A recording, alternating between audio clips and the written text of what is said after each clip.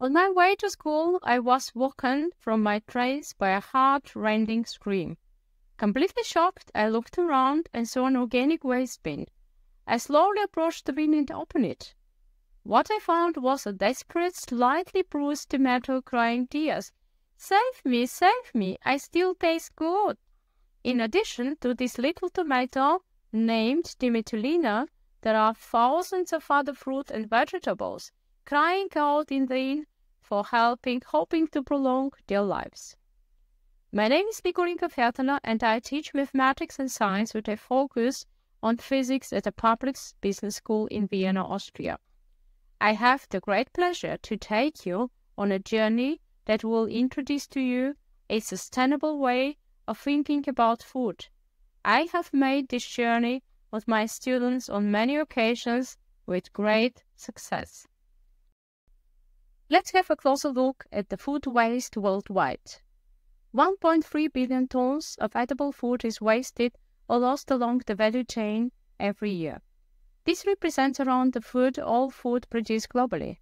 There is no significant difference in waste between developed and developing countries. The losses are 670 and 630 million tons, respectively. The authors of the study conducted by the Food and Agriculture Organization of the United Nations estimate that Europe loses 280 to 300 kilograms per capita per year across the value chain. Europeans and North Americans throw away between 95 and 115 kilograms of food per thousand per year. Fruit and vegetables are particularly affected by this waste, even though most of them are still edible. Retailers also throw away mountains of food. Compared to Europeans and North Americans, people in Africa and South Asia waste very little. Food losses due to harvesting or unadequate facilities for storage, packaging, and refrigeration are as high as 40% in these countries. What is the picture in Austria? Let's study the pie chart in order to understand the situation in the country. In Austria, about half of the avoidable food waste is generated by households alone. This means that up to 521,000 tons of edible food and up to 800 euros per household end up in the bin. This unnecessary food waste has a huge impact not only on our planet but also on society, nature, and our climate.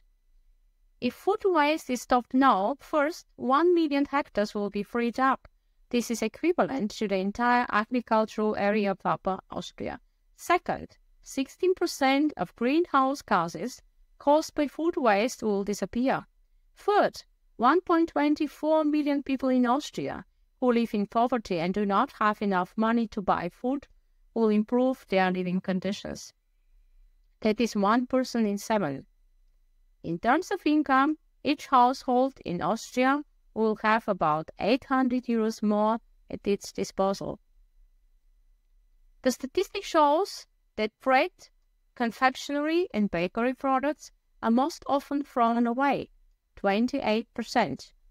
In Vienna, as much bread is thrown away every day as Graz eats in a day. Fruit and vegetables come second in terms of food waste, 27%. Dairy products, eggs, comes third, 12%. And finally, meat, sausages, fish follow in third place, 11%. The empirical evidence on food waste worldwide and in Austria is worrying. To raise my students' awareness of food waste, I started the Waste Food Hero project in my science classes in 2022. What is the idea behind Waste Food Hero? The city of Vienna promotes market culture and is constantly striving to not only maintain but also expand the market in the various districts. These markets offer fresh fruit and vegetables every day. The Victor Market is located near our business school and supplies many residents of the 10 districts with fruit, vegetables, and other groceries. Unfortunately, much of this food is thrown away every day because it does not meet the consumers' expectations. The target of our project is, first, to collect this edible food, fruit, and vegetables on a regular basis, and to prolong its life by processing it into tasty products at the school science lab. The resulting products will be offered to interested parties at cost prices.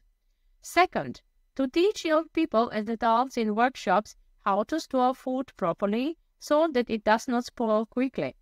Third, to give interested people cooking ideas about what can be made from the surplus food we buy. Fourth, to compost some of the biomass in our bee garden and use it to fertilize the plants.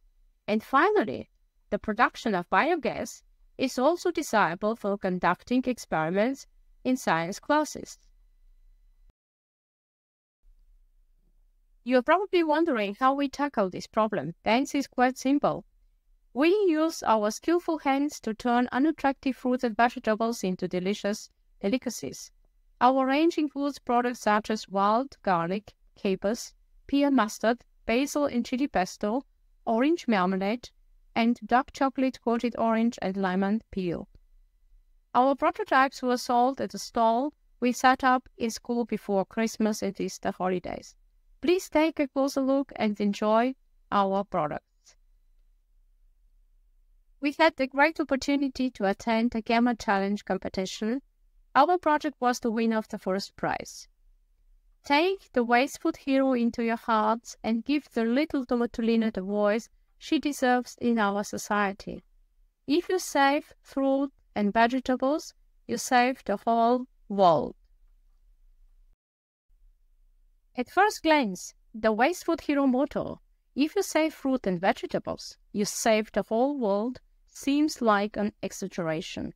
However, it has its origins in the Talmud, which says, whoever saves a human life saves the whole world. This quote points out that we must value every life and not assume that one life is more important than another. Food can only be valued to a limited extent according to key figures, indicators, and productivity. How people treat the food reflects the quality of that society and its values. Ergo, our understanding of welfare has its origins in the Talmud.